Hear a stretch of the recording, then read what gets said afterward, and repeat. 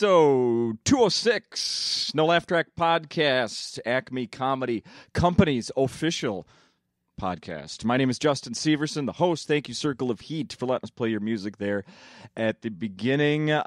This is a big week. It has been. It's a big week at Acme. There was an important meeting on Monday. Two of the comedians that were there are with me right now. One is headlining this week. The other is complaining about neck pain or back pain or both. I'm fine. Yeah. David Huntsberger's here, and so is Cy Amundson. Yeah, my neck is doing okay, and I know how it feels to have a bad neck, so I feel for you, buddy. Do you? I really do. Yeah. Okay. I've had I got in a car accident once that really, really roughed up my neck. Last night, some people came over to say hey after the show, and I was sitting at the bar, and for whatever reason, they stood. Like, I turned around, kind of opening myself up to, hey, how's it going? And they kept shifting just further and further to where I was like really craning the hell out of my neck. And finally, I asked them, like, can you guys move and stand over here? And I was really proud of myself because, like, in the past, I would have just sat there, and then the next day, been like, God, my neck is killing me. I haven't been listening for 2 minutes. Could you move, please? Yeah, not me. I've just walked away from dozens of conversations to protect myself in the middle of them. You should get a screen print on the back of your shirt that just says, sorry, it's all about my neck. Yeah. Oh, that was kind of rude. It's his neck. Okay. My face is over here. Yeah. How about that? Gentlemen, here we are. Yeah, in the, what would we call it? The remnants or the visage of a once great comedy club that we're in the lame duck phase of it now to some degree. Yep, we are in the, lame duck. That was good. I don't have anything better than that. What if this was like when Letterman left, and the very next day they started tearing the place down? Luckily I don't. Why live are there here. no chairs left? Yeah, and then just hacking out these beams. Don't need them. Turn them into people's dining room tables. That's the best part. Mary Mack talks about that in her act. But when you come to this, like, people, you see a full room. There's at least 3 or 4 like adult men are like, "Geez, look at these fucking beams, man. Where are you thinking? What side of tree that come from?" Like, every show, you'll see a guy admiring the beams. Yeah, absolutely. I do every time. I can't get over it. But, I guess if you look at, one, there's a natural change of the world that it's hard for us to accept at any time. 2, if you do look at the sightlines here, these beams take away a lot of viewing angles. So maybe there is a chance that the next place will have some positives that people will be able to go like, oh, I do like this more. I think there's a city ordinance in Coon Rapids against beams. So You're pushing Coon Rapids, huh? Well, never. No, it's just one of the ones that I've guessed. So we should let's set the scene here. Today's Wednesday, Monday, 4:30 downtown. I think it was the first time, at least for me, for sure, that I had attended a city zoning meeting with city council members. I brought my kids because that was the day I have them per the divorce, and I wanted to attend, and I had nowhere for them to go, so they got to witness it as well. On the screen, they show, like, you're looking at yourselves basically in the room. Yeah. And it's being broadcast somewhere. It's just some poor lonely person's laptop or public access feed television. Yeah. Some old man who's like, "Shut the hell up, Sharon, I'm watching the zoning commission." The one guy who watches. And I could see your daughters like whispering in each other's ear from time to time. They're being very polite. They were respectful. They were being loud. Yes, they were being very polite. I treated them to McDonald's on the way home. Oh, that was a big. Yep. That's a big. And carrot. I let them eat in the back seat of the car, which I don't always do. So so they earned it. I rewarded them as best I could. But and that's the thing. When they were whispering to each other, I think it was, "When are we leaving? I'm starving." Yeah, that makes sense. But, yeah. Kjell Bjorgen got a lot of FaceTime. A lot of FaceTime. It was a 50-50 deal on who would sit in that seat because Tommy sat down first, and then Kjell and I sort of looked at each other, and he just happened to be a half step ahead of me. Mm-hmm.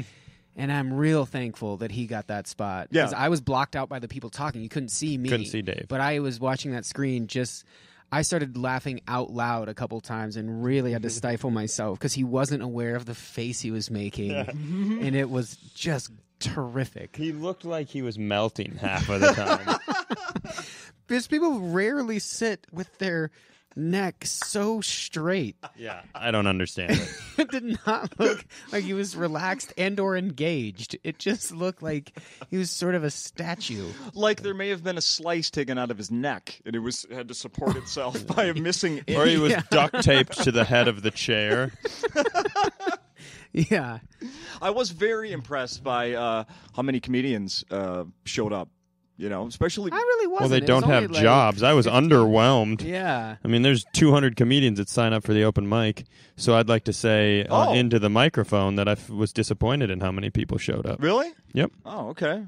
Yeah, I mean, We can come at it from different angles. Sure. That's fine. David Huntsberger was there, who doesn't live in the States. Well, I mean, Thought that was impressive. it's not like he traveled here just for that. I did. I got up early and hustled out of Madison so I could make it.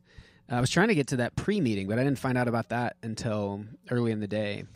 But the timing worked out to make it to that. But I did think it was going to be like the entire open mic scene. Okay. I honestly, I thought there would have been a heavier weight on that room had there been the 150 to 200 people that I think could have showed up and just packed the hallway and room. Okay. Yeah. But also, that's why they hold those meetings at those times, because 4:30 on a Monday is not a convenient time. No. Yeah, you're right. For working comedians, it definitely is. For people that are like, working a day job and then trying to hustle the open mic. It did feel, because so few people were there in respect to like the population of the city, let alone like the open mic scene, that like, we are just a t-ball team and they're taking our field, but this really doesn't matter as much as maybe we think it does to the rest of the city. That's how that felt to me. I don't know if that's true or not, but I was just like, that's what this turnout makes it seem like they can live without it. It's just we care so much about it and just assume that everyone else does, but maybe they don't. Maybe they don't. Had you guys ever gone to anything like that and got involved in No. any I am step not of a government? nerd of that level. No, thank you. Yeah, this is thing about like causes that generally I stick pretty far away from. Yeah, which is a shame, because when you're in that scenario, like, boy, those petitions signatures are nice, but it would be great if we had 300 to 500 more people here. Yeah. And every single day, you are one of the people missing from someone else's cause. Yeah. That's very true. It was later that day on Monday that I'm going to read you your own quote from Twitter, David Huntsberger. The Minneapolis City Council is the biggest bunch of cowards I have ever witnessed. Yeah. Do you stand by that comment, sir? Do you stand by that, David? I do, because namely Commissioner Brown, the guy who was the lead guy. Yeah. He spoke with that kind of like his bottom lip was kind of locked to his teeth, which is fine if you speak like that. I don't mean to speak negatively toward that style of speaking, but you can't be a leader and speak like that. No starting quarterbacks talk like that. No CEOs talk like that. You've got to project. When Andy stood up and asked him, if we can't affect change here, where can we? Yeah. And he sheepishly looked down to the side and went, let's just stop talking. The public speaking part is over. It's concluded. I thought, that is who you are. You're a coward. And everyone else around you whispering to each other and never saying, hey, this is how we feel. This sucks for you guys, but this is what we're going to do. They tried to, in their own kind of cowardly ways, absolve themselves. And I respected the guy who left early, which in itself was a very cowardly thing to do. Like, that was weird. You can stay until the vote is happening. That's very convenient, because you didn't mention that at the beginning of this meeting. Hey, I have to go at 6:15. You just suddenly were leaving then. So on and on down the line. And when they would ask like to put a motion forward, they were jumping. Silence. It was silence, and then one of them would go, I guess I'll do it. And I think the reason for that is down the road, when they inevitably run for a new position, they'll say, he was the one that brought condos to the North Loop because he proposed this initiative. Like, that goes on his record.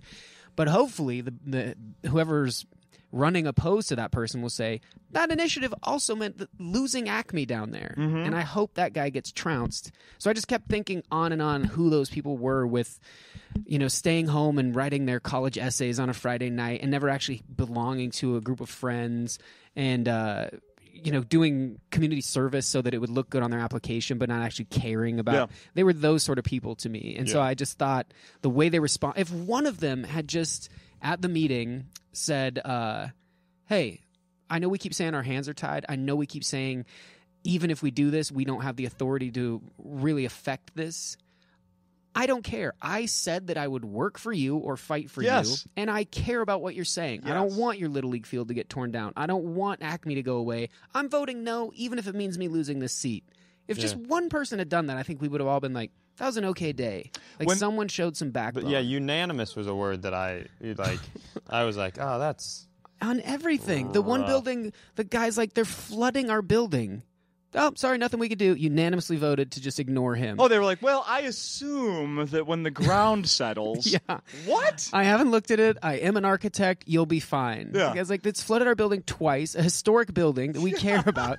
Hey, they're going to put in this drive-through that is going to violently endanger bikers. Well, nothing we can do. Yeah. Unanimously approved to do that. It's just on and on where it was like, oh, they don't care.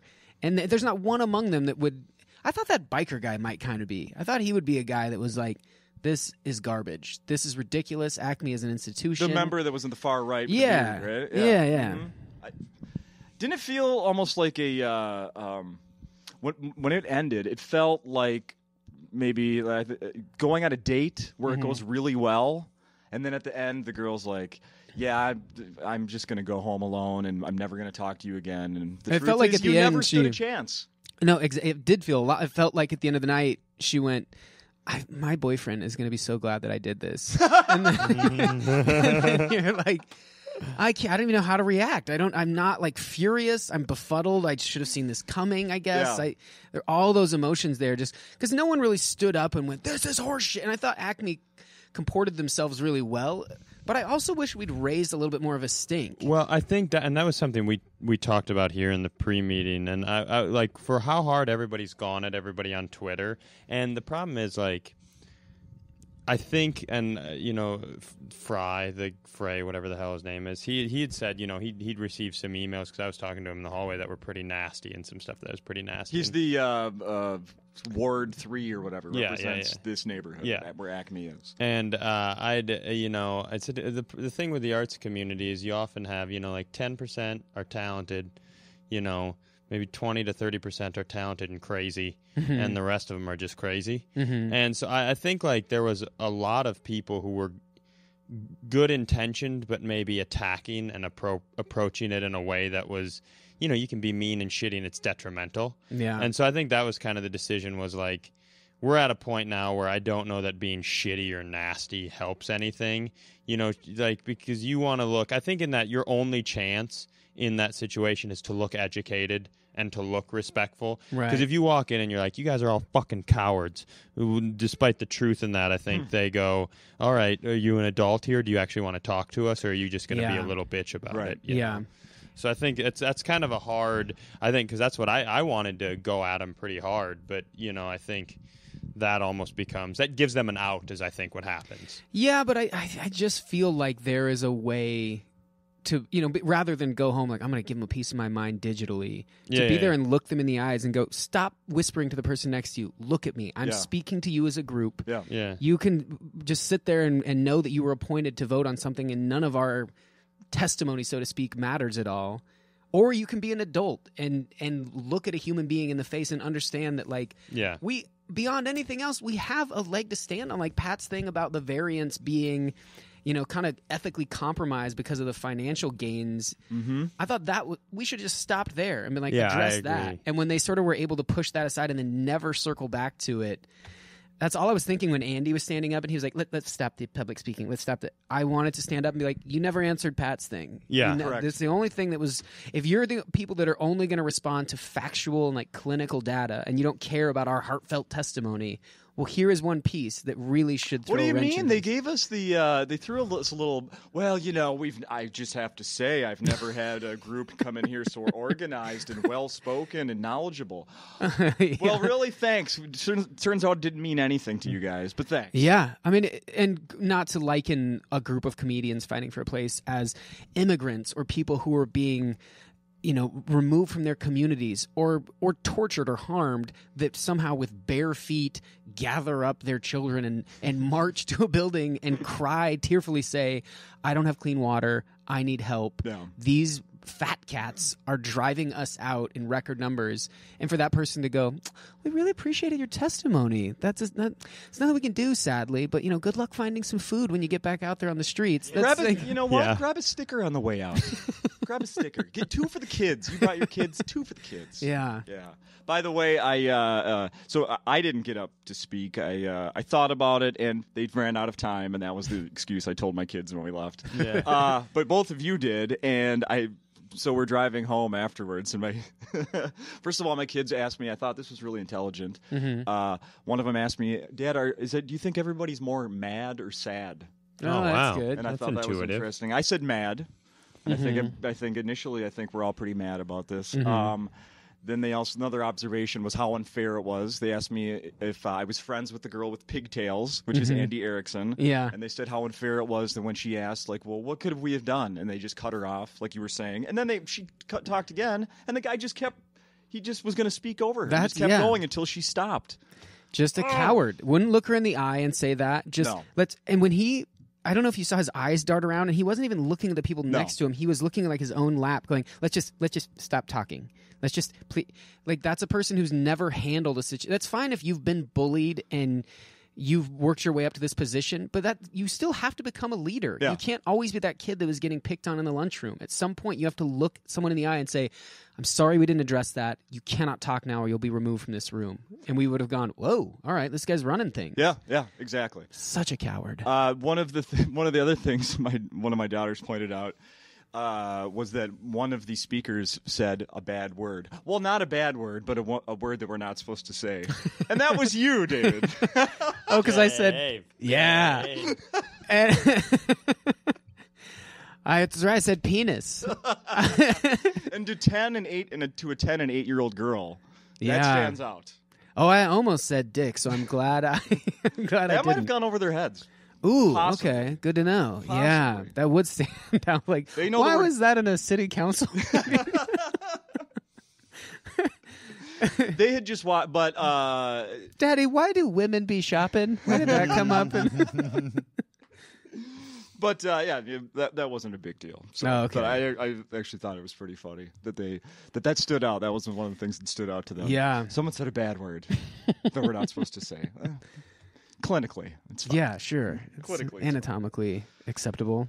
Yeah, and people are wondering what's next. And I'm with Acme, and I trust Lewis. Yeah, exactly. I figure they got it. They got it handled. I'm a believer that I think everybody was pretty mad and disappointed. I still am going to remain a believer that, just first and foremost, and Lewis who runs this place, but then, no matter how great their idea for any of this stuff,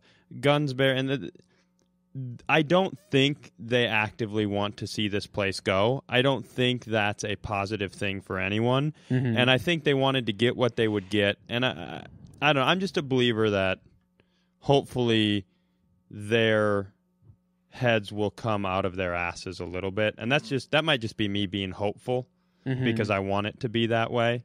I want to stick it to him now. I think if St. Paul's coming up and they have cool independent baseball and breweries, and they I would rather go to a comedy club in a shoe. I'm just going to put that on the record. No one's going to St. Paul.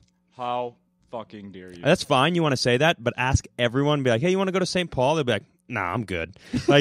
St. Paul closes at about 6:45 p.m. Come on, man, not anymore. Maybe 7:15 at best. And here's the thing: if you live in Maple Grove or you live out in Edina or you live out in Minnetonka, and somebody's like, hey, you want to go down to Minneapolis to go to a comedy club? Everybody's like, yeah. And they're like, hey, you want to go out to St. Paul to go to a comedy club? They're like, that's about 15 minutes too far, man. Come on.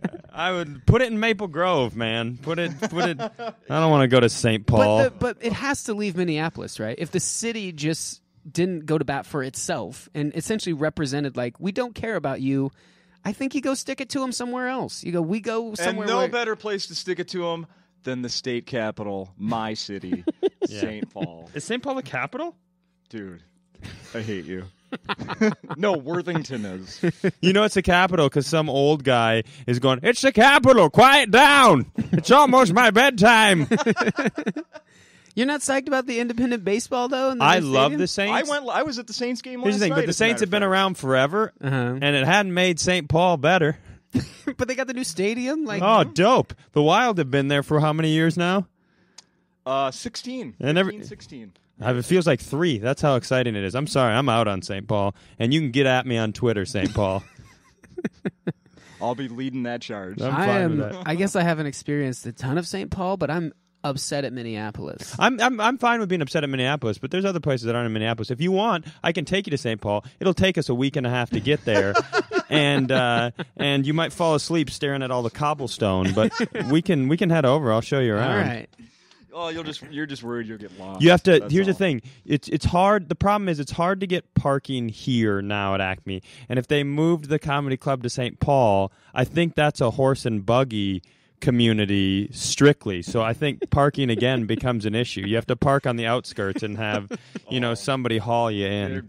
We have corrals. Yeah. Yeah. Zoning in St. Paul is different. There's a horse corral every 2 blocks downtown. Yep. This is the quiet zone, and that's the really quiet zone. I went when I lived in Austin. They were very close. I mean, you've been to that club. It's like a big cafeteria, high ceilings, just a big box. Yeah. It's fun, though. It's still a really great club. But we went and looked at another space that was about 5 miles closer to the downtown area to where the university is, which was, to me, so much more exciting, like to just lose that fringe. Austin, like any other city, like you get out towards the suburbs, you start getting in just kind of that foot traffic of, hey, and as opposed to like your arts community and the people that, you ideally want there. Not exclusively, but, you get too much of one over the other. And anyway, like looking at a new space, it was exciting. You could immediately envision it and see like, here's where the box office would be, here's how things would set up. And it didn't happen. And so like, I would love to be a part of with this going around to both the cities and going to all the locations and really, because I think that'd be, as much as like everyone's trusting that this will find the right place, what if there are 5 potentially great places? How do you choose there? That's a good problem to have. And I'm sure there'll be open arms. I think the thing Let's compare that to getting engaged, guys. You propose to that one woman. Uh-huh. There could be 5 other women that you didn't find yet. Right, guys? 5. Right, engaged guys? Right? 5. There's like hundreds. There are hundreds of women on the planet? Yeah. I don't buy that. Yeah, there's a lot. I'm saying there's 3 dozen. 3 dozen. 3 dozen-ish. That sounds about right. I think it's more the equivalent of like if you were somehow at the same time simultaneously dating 5 women that you were kind of interested in. Okay. And then having to be like, well, I don't want to be a jerk. I'm picking just one. You'd always wonder, like, did I pick the right one? That's The Bachelor. Yeah. I'm all in on The Bachelor right now. Are you really? They had this guy on there. I don't watch that show. St. Paul, I love you. But they... I trust you over Psy. Okay, you know what? They can't hear you because this is on the internet. I want to listen to the radio. It's a podcast. What's a podcast? Is it bedtime yet? St. Paul. I distribute cassettes throughout St. Paul. Yeah. There's this guy on this year. His name was Chad on The Bachelorette. Nope. Boy. We cannot go into Bachelor recaps. We're having a nice discussion about cities. I cannot tolerate this. Oh, no. Can't bear this. I was at Dave's house in January. I came over to Dave's house after coming back from Minneapolis to LA, and our friend Chad was there, and our friend Eric was there, and Dave's lady Emily was there, and Dougie I think was and there. And Doug Meller was there, and we were hanging out, and I tried to play a Justin Bieber song, and "Love Yourself," which I'm a big fan of.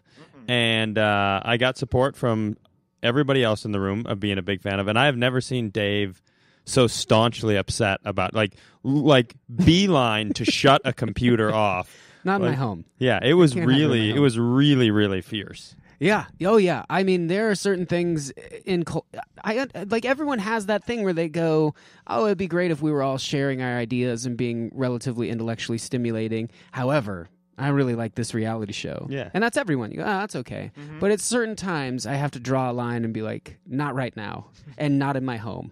That's great if I'm in your car and you want to play Justin Bieber, but we don't bring those things in here. Then Cy did the best thing potentially ever. It was really... I feel like such an idiot that I let this happen, is that... We had some pizza and we were kind of hanging out. It felt like a very like middle school party, hanging out, we were having a few beers and stuff. We went and threw the football around out in the street. And then he goes, I forget how it came up. Somebody made a Top Gun reference. That's all it took. And Cy goes, I don't know. I've never seen it. And just everything stopped. Everyone was like, what? He goes, I know it's crazy. I've managed to somehow live my entire adult life without ever seeing Top Gun. So as quickly as I shut down the Justin Bieber, I was like, bring up we got Netflix on the screen and it's on. So we watched Top Gun and then found, like maybe midway through or someone looked and saw, you posted on Facebook or Twitter, like, this is the best. I just convinced 5 of my friends that I'd never seen Top Gun before so I could get them to all watch it with me.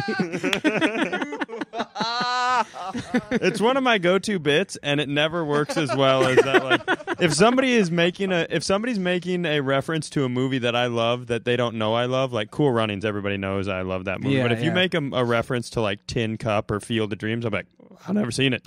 And almost every time somebody's like, oh fuck, right now. Right, like Chad was angry that I hadn't seen it, and it's baffling that he didn't know. It's understandable that I wouldn't know. Yeah. I would just assume that he would know you'd seen Top Gun. Yeah, and how? I mean, I just felt ridiculous. That, like, oh, of course. It like, must have been so entertaining to you to have people get all hyped up, right? Like, it was. Dude, you're gonna not even. It was so believe. fun, and honestly, it extended the night a long way, Oh, yeah, so I it was didn't have great. to go home. It was really a win-win. I felt like the detective at the end of The Usual Suspects who puts it all together and goes, it was right in front of me the whole time.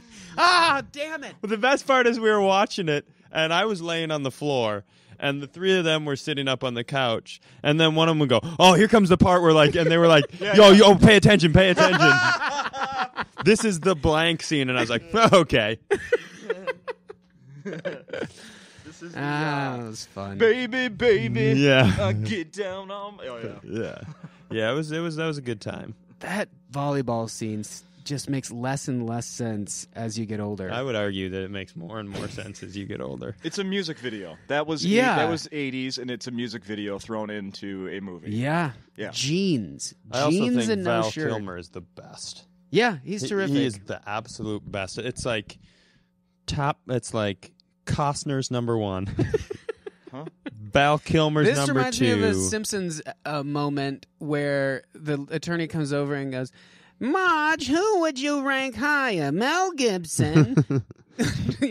Tom Cruise. Your Honor, I find this to be highly irrelevant. I am so convinced of my client's guilt or innocence that I feel like I can waste the court's time by ranking the super hunks.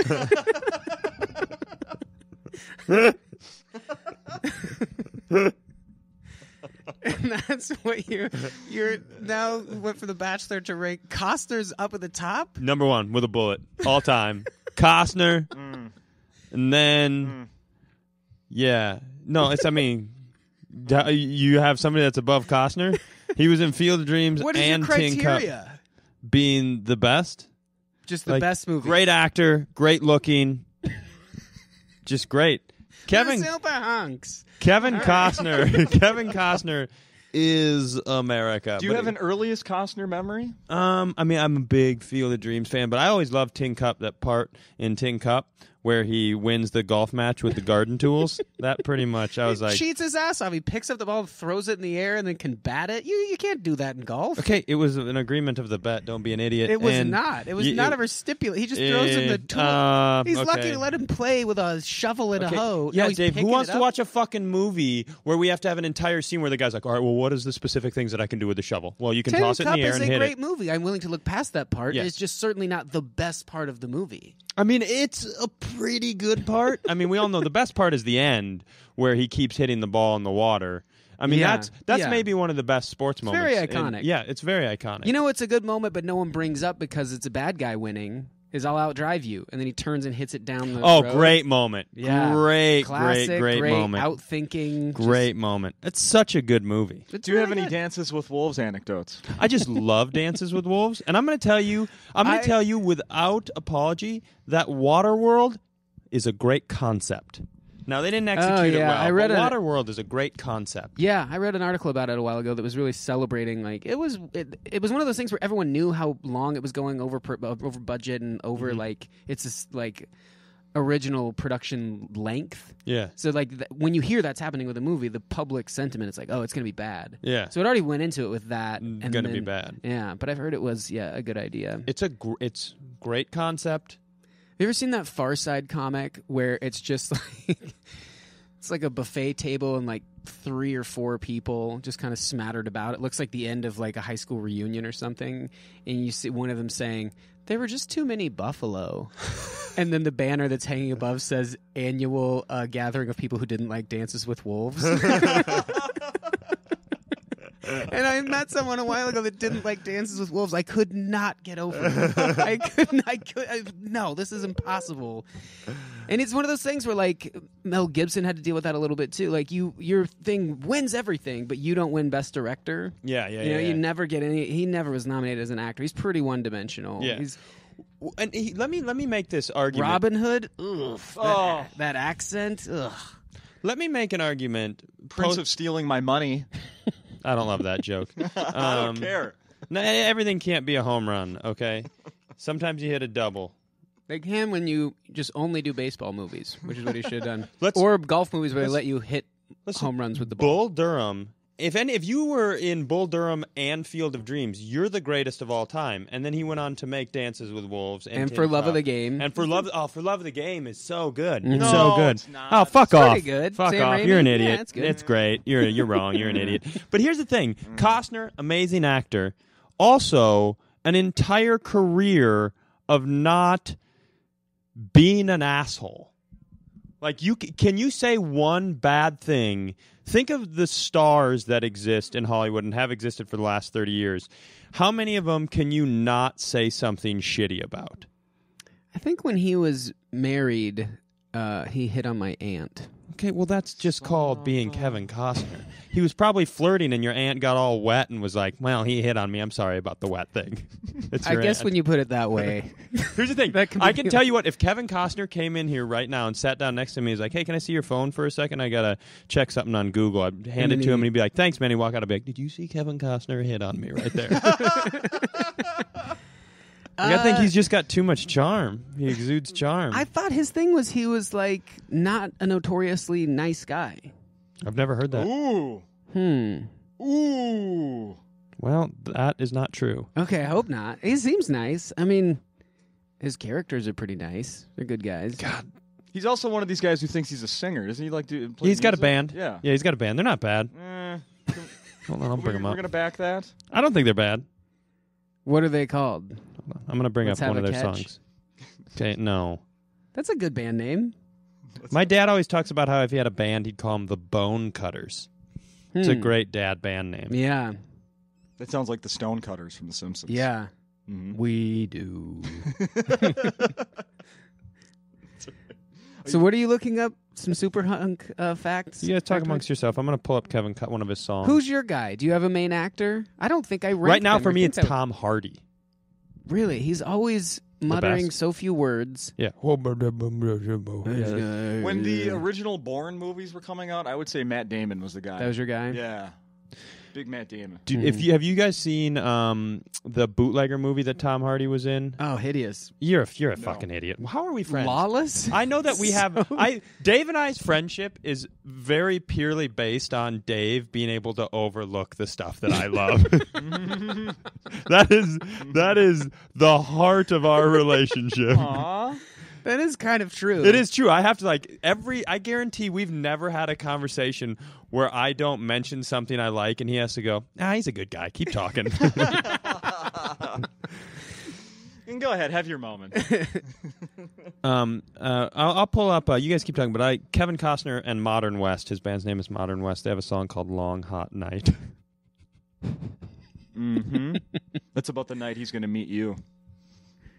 Yeah, it is. Yep. Mm-hmm. Long hot night. Tom Hardy's great, man.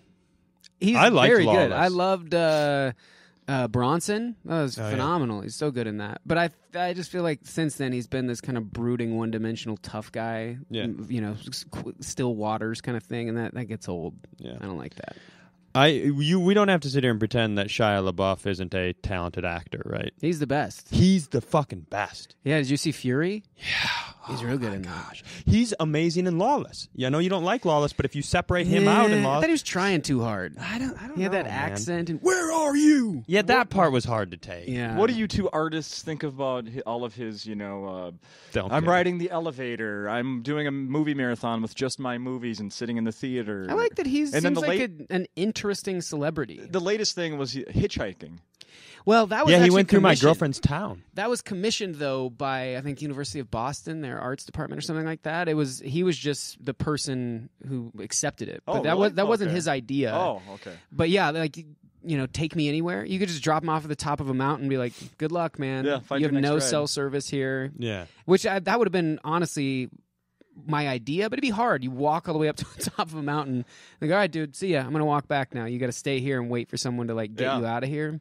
But I'll bet people just took him town to town and left him in places where he could easily get picked up, which is to me not that interesting. Not as interesting. He got dropped off in my girlfriend's hometown, Newcastle, Indiana. That's pretty. I mean, I wonder if people in that town, if that's a big deal to them, or they don't care, or I think it's a big deal to him. That's kind The of part If it I was in don't- St. Paul, it'd be a big deal. Yeah, people be like, "Who's that kid? Why is he here at 8:00 p.m.?" I can see why people hate it if they think it's like his narcissism and sort of saying like, wouldn't it be so great if people got to chat with a celebrity, let alone me? Yeah. But I look at it the other way of like standing in an elevator and just diffusing like we're all just people, Yeah. and you recognize my face perhaps, but there's nothing that should separate us. Let's just talk like people. And I think like it could be one or the other of those things, but I hope it's the latter, that he's like You having guys a hard ride time. elevators like regular people, right? No, I'm a stair guy. Oh, I think I think it's always fun to find out that people you admire for their accomplishments are good people, but at the same time, I don't care. Like to me, Shia LaBeouf and the plagiarism and the being a weirdo and the egomaniac and that's like if you're focused on that stuff, that's a rough life to live to feel that way. It is weird though to like verbatim steal Daniel Clow's stuff. Yeah. I mean, and just Yeah, I know. pass it Like off I as said, your own. it doesn't That's make me really- like. I often think I certainly would not want to be friends with the man, but he is so incredible to watch on screen. He did this Disney movie when he was a kid called The Greatest Game Ever Played. Yeah, It's so good. he's like He's I good in watched it on a Holes. plane and I just weeped. His little caddy guy. Holy shit. That movie is so and he's Roll incredible. it and in hole it. He was good. He was good on a TV show called Even Stevens. Like on a Disney TV show as a kid. Brooks You Robinson. know his start. He started in stand up when he was like 15, and he would call like APA and CAA and go, "Hey, have you heard about this kid LaBeouf? You gotta go see this kid LaBeouf." And like, of course, if you're, yeah, he was living in I think the studio apartment with his mother, and was just like, "Screw this, I'm getting out of here," and just figured it out. And he's good in Holes, and like. What were you going to say about Even Stevens? No, Brooks Robinson used to say it. He would and this was long before. This was like right around the time Holes came out. Is like somehow one night we were talking about, and Even Stevens came up. Two young adult men were talking about Even Stevens. Disney show. And he was like, that kid has unbelievable timing. And he's right. Like on that show, you'd watch it, you'd be like, you're not supposed to be that good on a Disney show. Mm-hmm. Like he's really good. I'm telling you, he was able to be good in Transformer movies. He's been good in everything he's been in. Disturbia. He's just a really, really good actor, whether what he's in is good or not. I like him, and but I feel like it's weird to have to defend someone on that level. Like people said that about Robin Williams. Like, dude, he stole jokes. How can you, as a comic, look past that? And you go, yeah, it is weird, but man, I'd trade some of those jokes for him in Dead Poet Society. Dude, I would, and This scene in Good Will Hunting that they shot all in one take of him on once you start being terrible at acting like you and I are, and you're on one set, and then you watch how they edit a scene together. Yeah. You're like, oh, they took 11 took 40 different takes. yeah. And in that scene where they never leave him and just you're like, you could probably quote me, but you haven't been in the Sistine Chapel. yes. It's like you're like 2 minutes long of just him. He can walk up on stage, steal a joke out of my pocket, and do it, and I'm still going to think he's amazing. Yeah. the birdcage. There are scenes like where entire acts are predicated on his just facial looks. Yeah. Like we're like, oh, we need to convey that he's having a hard time deciding if what to do here for his son, and should we have exposition and him talking about it? No, let's just have him look into a drink at the bar, and you'll get everything you need there. Yeah. And that he's just so good, so unbelievably good. And I think Shia LaBeouf is not at that level. No. But he's so young still. He's younger than us. But those Disney people, man, they go crazy. Oh yeah. And I don't know about the longevity. Dude, I've been on lots where they that pilot a long time. We auditioned kids. Like they were like 15, 14, 15, 16, but even that was weird. Yeah. And then on that same lot, they film a bunch of those Disney shows, and you see these kids who are auditioning with their parents coming along, and you see the kids who are on the show, and you're like, ugh, that's a tough haul, man. I can't imagine. Have either of you guys done any acting stuff recently?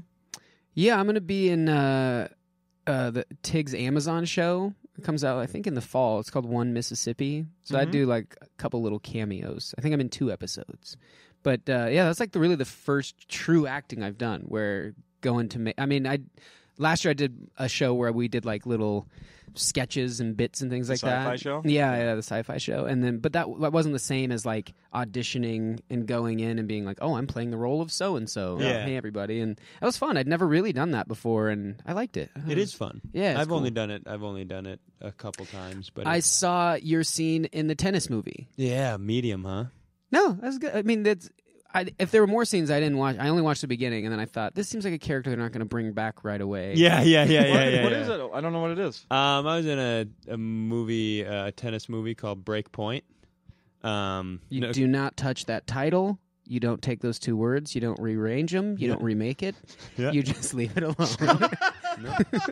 Yeah. We're all thinking it. Leave it where it sits. No, it was amazing. The people who made the movie was amazing. If anything, like it was the first thing I'd ever actually acted in, and it's weird. It's it's nerve wracking. And I struggled with a scene early. And what was your character? What did your character do? I played. So it's a tennis movie about 2 brothers who unite to make a run at like the qualifier for the Open, and it's had like Jeremy Sisto and David Walton and stuff, and they were incredible. I was like the guy who was Sisto's partner before Sisto fucked everything up, and then like was kind of like the young hotshot tour guide type bullshit. But yeah, everybody on it was incredible. Watching J.K. Simmons act, I was just like, well, okay, just keep doing this. This is really great. Yeah, it was really. But I almost I wanted to do it done. I was like, I'll do better next time if you guys want to use me again. That was because it's a weird self-conscious thing, It was pretty bizarre the first time. I've calmed down on that stuff a lot since. My part was pretty small, and having done the show last year that I wrote and produced, and when we'd have people come in, we're rooting for them to do well. So nerves are like the worst thing I could bring in with them. Yes, like we have you for the part, we like you. Just do it. And when they would stumble or stutter, be like, it's okay, it's all right, but have fun. This is supposed to be fun. And then once it was fun, it was great. So I going into this thing, I just thought like, well, I'm going in with I'm going to act opposite her. Yeah. So then I tried to be as loose as possible. Who knows if that resulted in anything good? But I had fun and I didn't feel nervous. And I really did feel like, I think this is how this character would talk. Yeah. I guess I've never seen anything on the other side. You're like, oh God, I'm bad. Yeah, all these weird tics and stuff. The guy who directed that movie, his name was Jay Karras, and he was incredible. That's like he did that exact same thing where like you felt like, despite being in my own head, you felt like he was like, oh no, I want you here, man. You just do what you do. This is what you're supposed to be. That's an incredible. Where can people see that movie? It's on iTunes. It's on Amazon. And Amazon? Mm-hmm. Yeah. Oh, it's on Amazon? Yeah, Amazon It's on Prime. a couple different places. Yeah. Right on. It's good. It was like, I think I was so nervous about the acting. Like everybody who was involved in it was like the fucking best. I didn't like the guy that has a beer after your match in the opening scene. Sisto? Yeah, he's normally a pretty good actor, but I just didn't like that character. I think that's been done to death. The kind of the rebel character. The kind of like, I don't give a shit kind of a guy. Like, it'll all work out. Hey, I'm fun and kind of quirky, and Yeah. That just to me has been done over and over. I mean, I guess I sat there because there was a lot of tennis action scenes, so I was there for acting for just a couple days and there for tennis like a fuck ton of days. Yeah. And just watching him, he's really good. Like, and so I think, yeah, maybe character-wise, but like I thought he's just really fucking good. But he was a kid actor. You see White Squall? He's real good in that. And Jeff Bridges is phenomenal. It's very Dead Poets Society. It's about these kids that go on a sailing trip that is also like school, and Jeff Daniels is like the teacher. He runs it. And then they hoist the mast, and White Squall is really good. And it's one of those movies like almost no one has seen. And every like Ryan Phillippe and one of the kids that was on Party of Five, and just a bunch of faces. People who became super famous. Yeah, everyone out of that went on to have pretty good careers. Yeah. So when you do voiceover work, you don't consider that acting? It's a little different. It's I don't know. It's different because you're just reading lines, you know. Where you don't have anything to react to. It's just like kind of. Do you have any more of that stuff that you've recorded? There's a Family Guy episode coming out at some point. I'm not great at like. For a while, I kept checking. I was like, I wonder when that's coming out, and then I just stopped checking because I'm a child. And you've done American Dad, yeah, American right? Dad, yeah. And Dave does. Don't you feel that way? Because you do a lot of the animation stuff, like where you don't when you record animation stuff, you don't.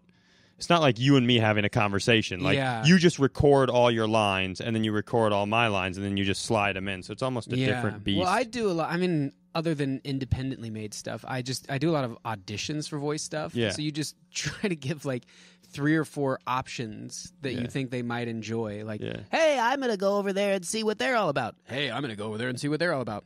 And then maybe one of those. Like, hopefully you'll choose one of these. Yeah.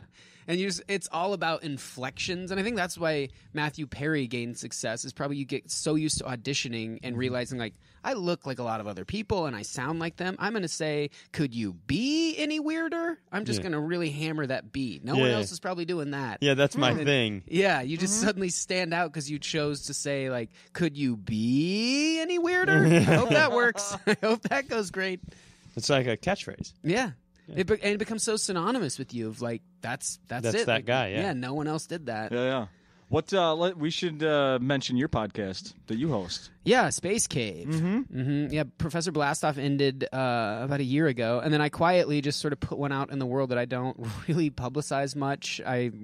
If people ask me about it, I go, oh yeah, I have a new one, or I just kind of like it being out there and people to find it on their own. But it's kind of an extension of what I did on Professor Blastoff, which is it's just more conversational. It's less improv-y and it's just more like it's broken up into a few segments. Like the beginning 5 or 10 minutes, I'll call a stranger from Twitter and just kind of see what they're up to, which I think is fascinating to just find out so many of these characters around the world, what they're interested in, and then I'll sit down with like a physicist or chemist or something like that and just find out what they know, and we have some beers and just kind of chat very, very casually, and then I play a little music at the end, and that's it. So it's like an hour, and each guest gets 2 weeks, so it makes it a lot easier for me recording. Like, sure. Yeah. So that's just pure laziness there. But I like it. It's good planning. Yeah. It just I wouldn't be able to keep up with it otherwise, and it's been fun. I like doing it. And I was looking at it online, and I saw that you mentioned the beer. There seems to be a different who gets to choose the beer for the events? A lot of times they bring them. Other times, like, I'll just go to a liquor store and I'll ask them, like, what kind of beer do you like? And they'll say, I like stouts, or I like blondes, or one guy liked sour beers, which are really expensive. So when people like those, I'm always like, damn it. But I'll just go get something for the guy that was on 2 episodes ago. We did it for both of his episodes, or I guess it was 10 days ago, whenever that came out. Brought mead. You ever had mead? Yeah. Only because I go to the Renaissance Fair sometimes. Dude, I would go Renaissance Fair just for the meat. It's so good. Oh, you liked it? I really liked it. Yeah, it was like this sweet kind of. Seems like it should be thick like molasses. It kind of has that smell, but it was just so different. It's like not really wine or beer or. Yeah. So yeah, like getting exposed to all those things has been pretty cool. I'm not that big of a beer aficionado. I keep like not retaining all the information about all the different types. So every episode's like a new like. So what makes this one this way? And I'm like, Jesus, dude, you've learned this a number of times. But where are you finding your brainy guests for that show? Some of them reach out to me. Some of them have either been fans of Professor Blastoff, or they heard about it through a friend, or this woman named Kim Bowman who works at Caltech was like, "Hey, man, I'm a fan. I want to help this happen." And so she put me in touch with like a handful of Caltech people.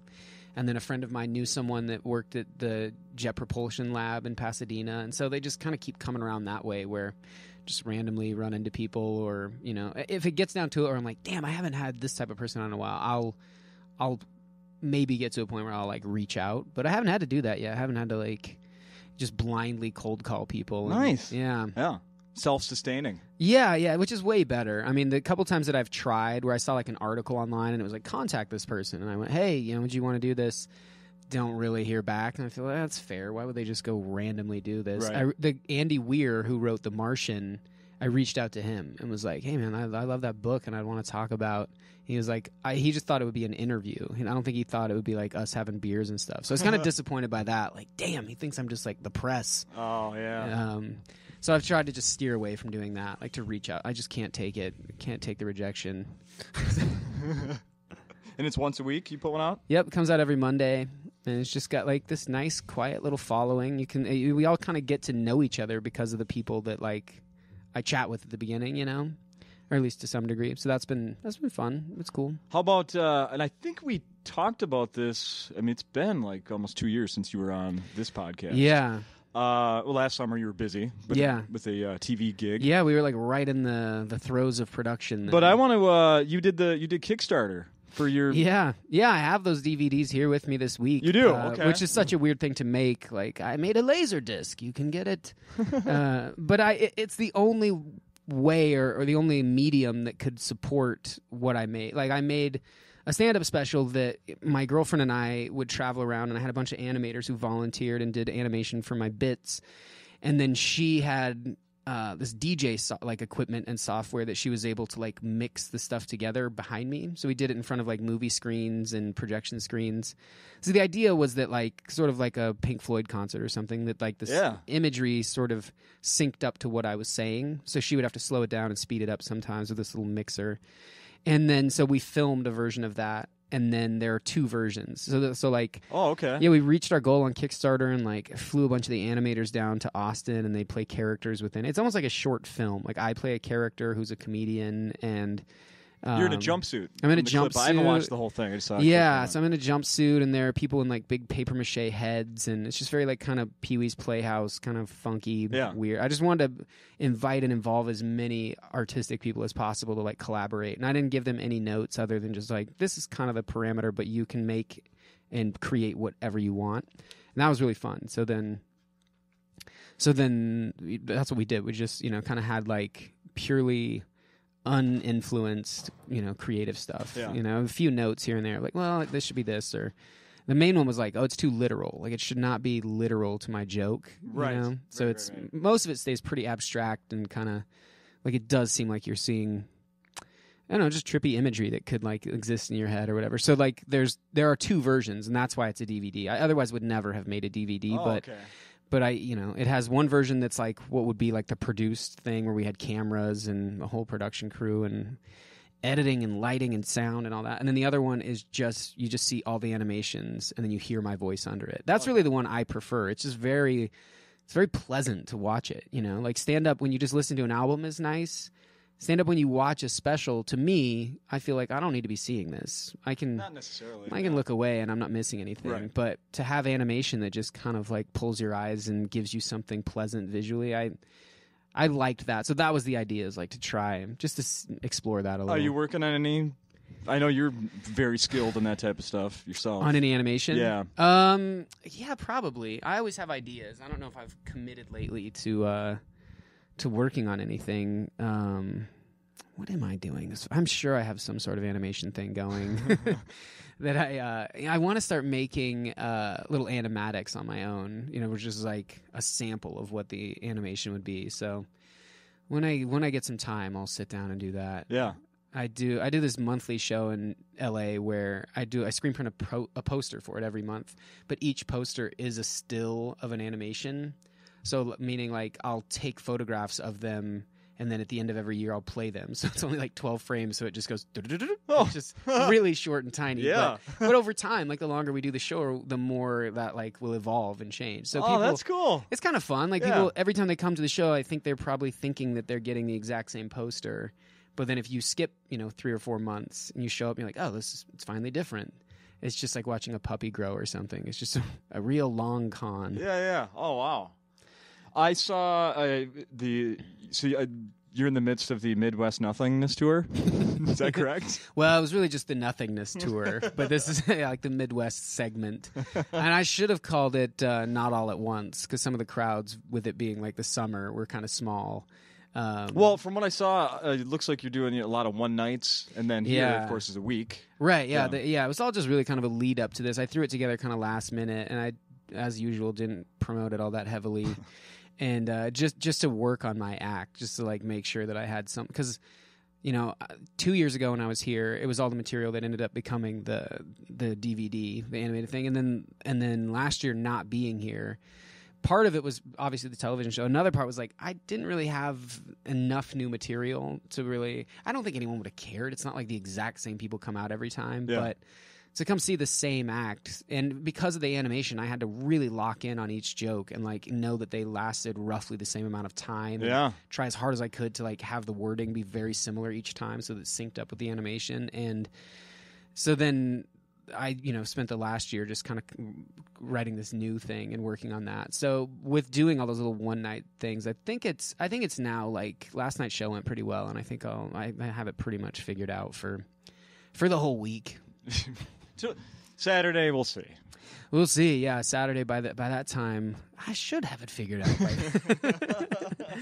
out. And you said you're selling. You brought those along for people if they want to buy one, or I brought tons of stuff. I screen printed posters just for. That's what I was going to ask. So there's a poster for Acme. Yeah, and I think Charlie Van Stee is going to come out and play some shows too. Like he opens like as people are filing into the room, so he doesn't take up any of the allotted performance time, but rather than just house music on the PA, like he's a really talented local musician. He just sets up his amp and plays as people come in, so you get to see a little live music from the local artists. Yeah, here? We did. Yeah, no kidding. Yeah, I did that the last time I was here. Oh, I didn't know that. Yeah, it's great. Yeah, it just changes the whole mood a little bit. It feels much more communal, and it feels a lot like Minneapolis to me. And then I screen printed those posters, and I have like comic books. I just brought like virtually everything I had made or had laying around. I was like, I want to get rid of this.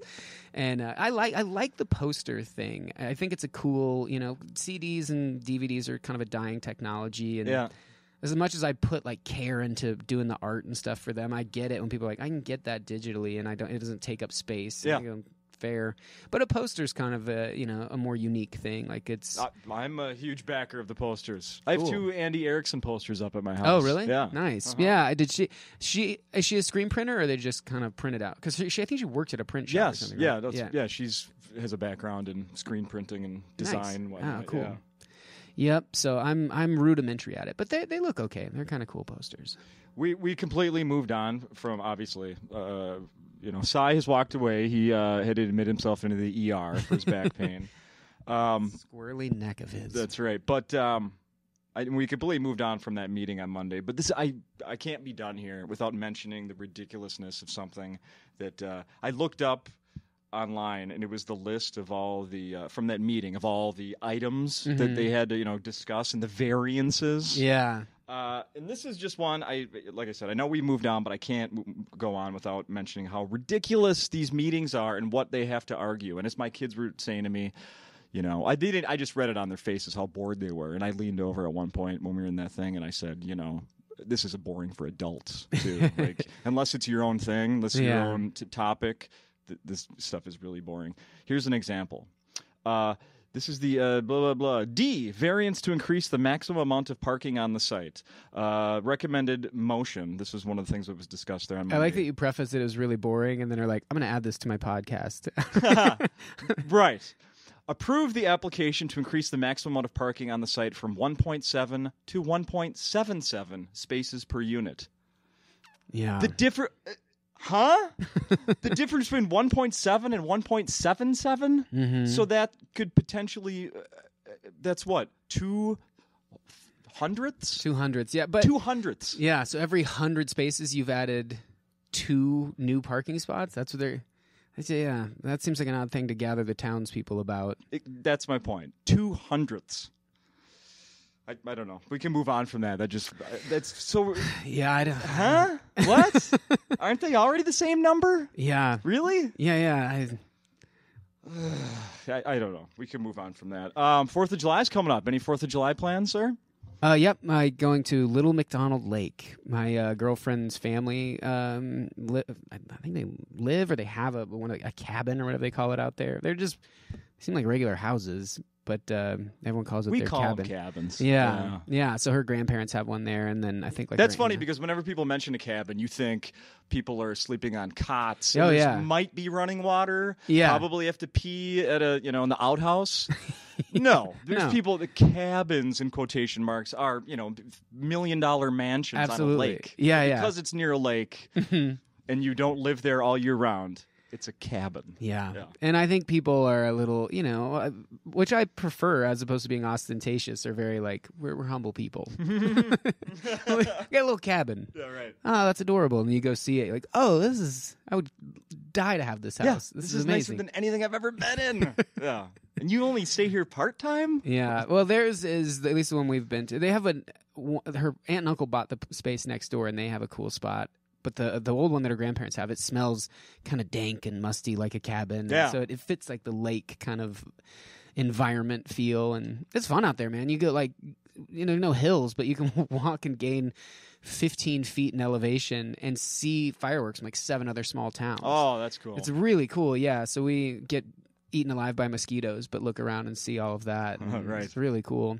So I'm looking forward to that. So and in the past, like the 4th has fallen on a day where like I either had to go do that and then come back and do more shows, or cut the week short, something like that. But this year I get to do the full run of shows and then have a relaxing Sunday and then go, enjoy the 4th out there. So nice. I'm looking forward to it. I really I loved Nevada and the 4th of July, but we're a little, fireworks are tough and when it's that dry in the desert, so I suppose like they have to be very regulated. And I like being out here where everyone has fireworks and it's just they're going off. People are riding around the lake on their boats with flags flying and stuff. Mm-hmm. And it's weird because you get so nationalism becomes synonymous with kind of this.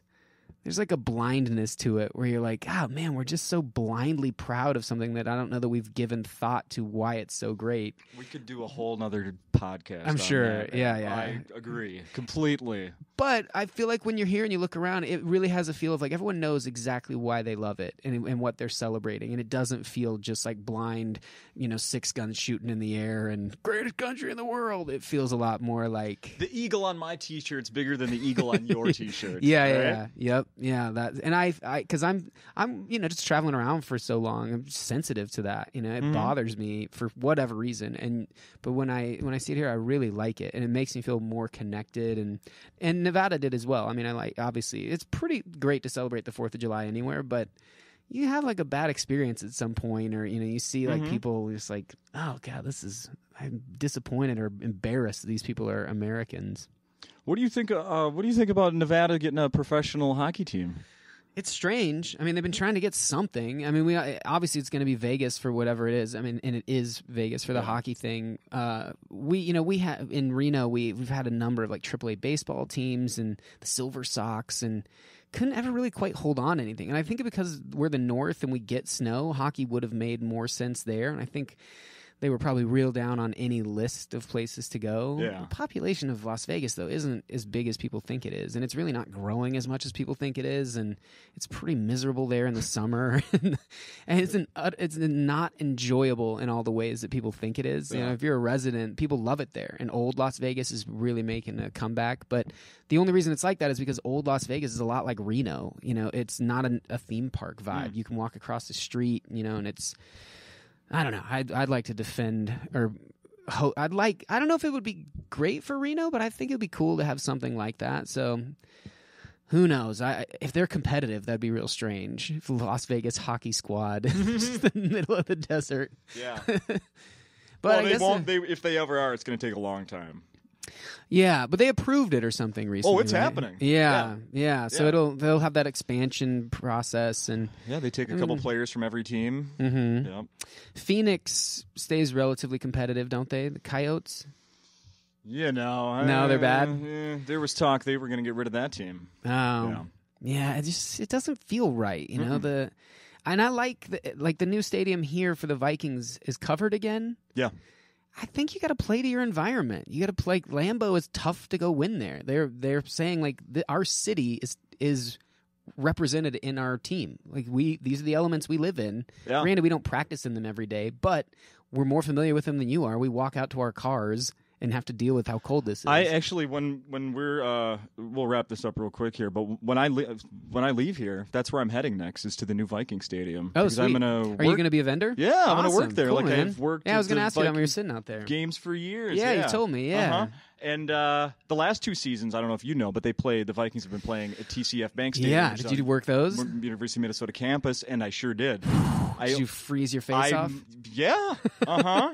But you know what? I wear it with a badge of honor that I worked when the wind chill was below 0. Yeah. And I showed up, and I parked for free. I parked like almost a mile away and hoofed all the way to the stadium, then worked out the game, and yeah. That's cool, man. Yeah, it was awesome. Yeah. I had, hand warmers in my gloves, and multiple layers, and you're moving around. I bet the moving difficulty is sweating. You don't want to sweat when you're doing Correct. that. I bet I was warmer than the people, sitting there on the cold benches. Absolutely. But people still showed up to the games, and it. I used to think before.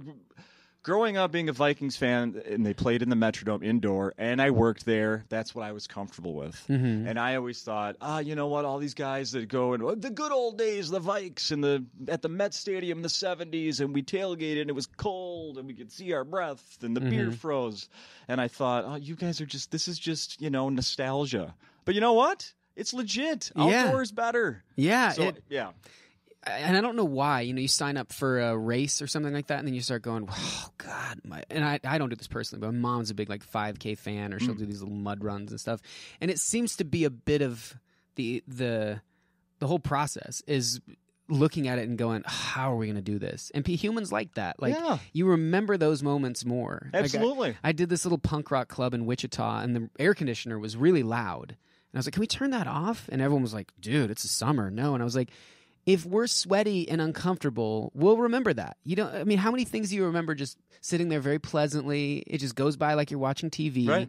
But when you go out to a sweaty punk rock club and watch music, you leave there like your ears ringing, your shirt's all wet. And you're like, oh, this was great.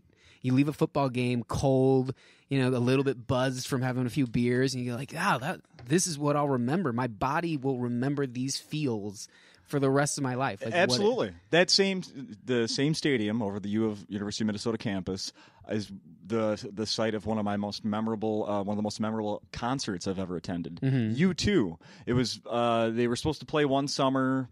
Bono had a bad back or something, so they had to cancel everything. They brought it back the next year. And it rained. It started raining in the middle of the show, and pretty hard. Yeah. And it's out, obviously outdoors. Everybody's getting soaked. Bono started singing like rain, rain. It was beautiful. Oh, it's great. I have a recording, like a bootleg recording of that show, and it gives me chills when it gets to that part. It's so freaking good. And the rain is because of it. Yeah, absolutely. Yeah. The environment, this club being in this low ceiling, kind of basement environment, it feels like that's where comedy was invented to be. We snuggle up in places and share our thoughts, and that is so foreign now as humans. Everything is digital. We're only communicating with each other that way. There are very few places where we go out and interact publicly with one another. If we're all jumping up and down at a music venue, it's not the same as laughing or not laughing in the same area. It's just... it's frustrating. Completely. That is the good thing to tie it all together here, that, if Acme moves, it's not going to close. Acme will exist. And I know for sure that Lewis and everybody here that loves comedy as much as I do, as much as you do, that, I'm fully behind the fact that they're going to make the right decision in finding a new spot, or if they have to build something new, that we're all going to be crazy about how great the new design is. Yeah. I mean, people that work here, people that come here all the time, what makes this place so great. It isn't, a lot of it has to do with the people that come and perform here, but it's also the crowds. It's also this low ceiling. It's the staff and how well they get along. It's the staff. Absolutely. It's these stone walls. It's everything that all fits together here to make this place what it is. So what people can do now is keep coming here and supporting and bringing new people. Yeah. Yeah. Join the mailing list and make sure you're up to speed on when they do announce where the next place will be, and exactly stay with it. Yeah, because the families staying together, which is great, and that's all you need. The house is irrelevant. So that makes it easier to swallow. It's difficult. It's like moving out of a house or something like that. Like, but we all grew up here. Yeah, what about all the marks on the wall? My birthday. Yeah, we'll go to a new house. It'll be just as good. Yeah, exactly. All right. People should come out and see Thanks, you. Justin. Continued success, sir. And appreciate it. Everyone, another one of my selling points, by the way, of Acme, and I say this as much as possible, is that for your dollar, it's some of the best value of entertainment. Yeah. I mean, completely. Compare it to a movie ticket, a concert ticket, especially a concert ticket. Yeah. The Acme prices are totally reasonable. Absolutely. But my tip is to bring a few extra bucks, and you can get one of David's CDs or posters. Get some merch. They've got good beers on tap here. Great beers on tap. Yeah, it's worth coming. All right. All right. Thanks, Justin. Thank you. Bam.